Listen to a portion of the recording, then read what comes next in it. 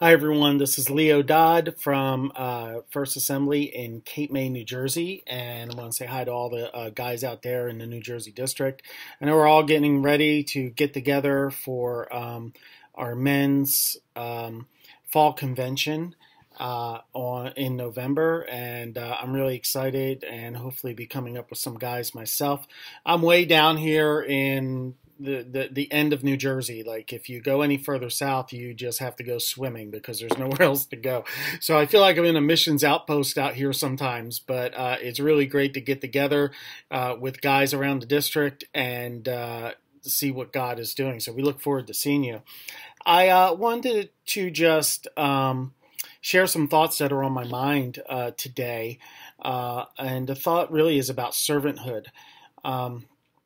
Not too long ago, actually it was a couple of years ago, someone sent me a video of a so-called prophet who was saying that if the right people didn't get elected in 2018, then God was going to bring judgment on America. And I don't know how you feel about that, and I'm not getting into any political stuff today, but I thought this is really interesting.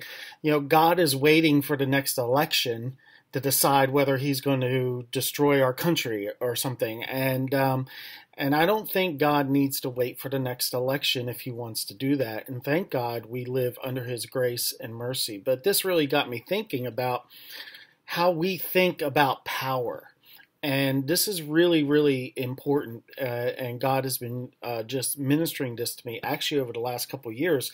And it just so happens that next week, this will be my sermon topic because I just happen to be preaching on this issue. And so out of this portion of Scripture, and I'm in the portion of Scripture in the beginning of the book of Acts, Acts chapter 1, and I just want to share this with you.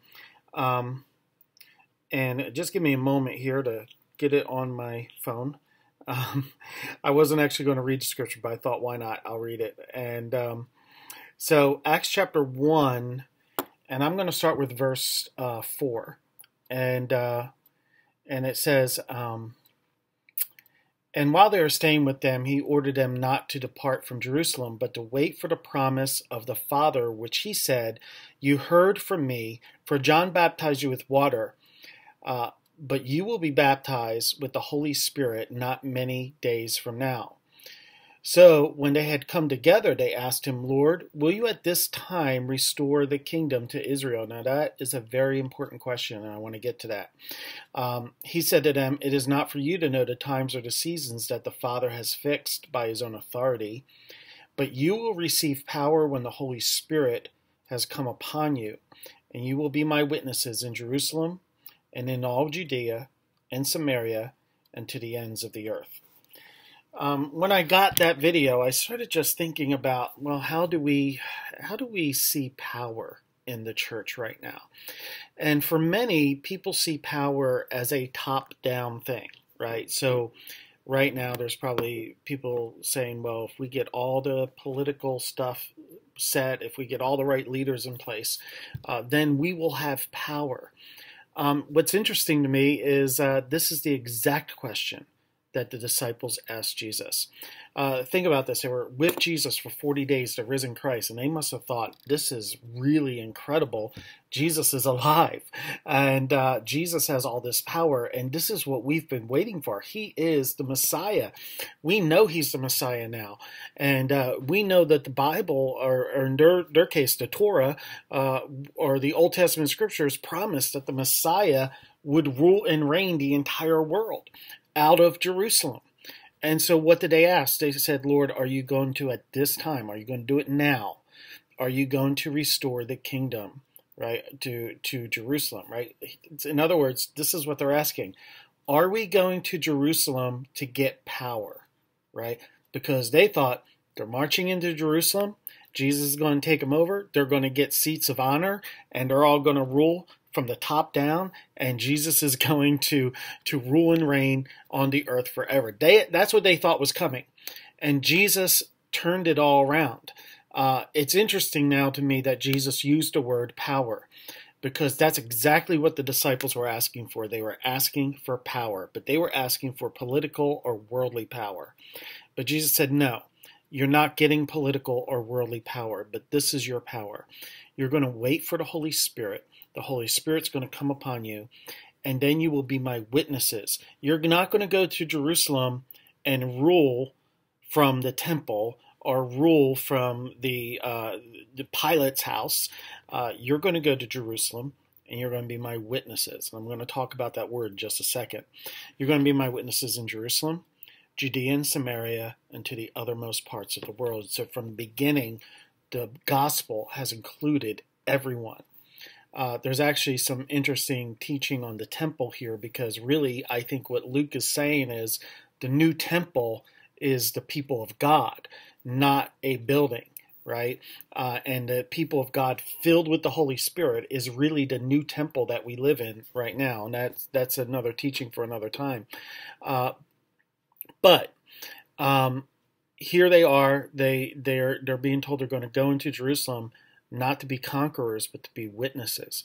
This word, witness, came to be synonymous with the word martyr, because these men and these women would go and they would proclaim Christ, and many of them would become martyrs for the faith. Stephen was the first one in Jerusalem to become a martyr, and then they spread to Judea and Samaria, and then the Apostle Paul, who was Saul, and he was going after Christians, was converted, and he became persecuted himself.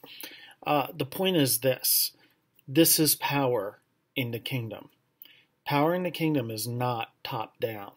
Power in the kingdom is bottom up. Power in the kingdom is not ruling over people. Power in the kingdom is servanthood and serving others. The disciples were saying, Lord, we want power. And we're ready for it. And Jesus said, oh, you want power? Okay. What I want you to do is wait for the anointing of the Holy Spirit. And then I want you to serve and love other people and share the message of the gospel. That's where the power is. There is no other way to get God's power. There is no other way. And I know there's a lot of crazy stuff going on right now if you turn on the news or whatever. And a lot of opinions are going around. A lot of people are upset, and a lot of people are going crazy over stuff. But here's the thing. Sometimes I think we as a church have traded worldly power for God's power. And there is no way to get God's power but to serve and to love other people and to spend time in His presence and move with the power and the presence of the Holy Spirit in our lives. So whatever's going on out there, whatever's going to happen in the next few months, don't worry about it, because that's not where your power is. That's not where my power is. Our power is still in the same place. And it's amazing to me that as Christians, we're still asking the same question, aren't we? We're saying, when are we going to get power? When are we going to be in charge? And Jesus says, you want power, you're going to serve, you're going to love other people, you're going to lay down your life, and you're going to wait for the moving of the Holy Spirit in your life. So I just want to give you that today. Thank you so much for tuning in, and I look forward to seeing you guys in November. God bless.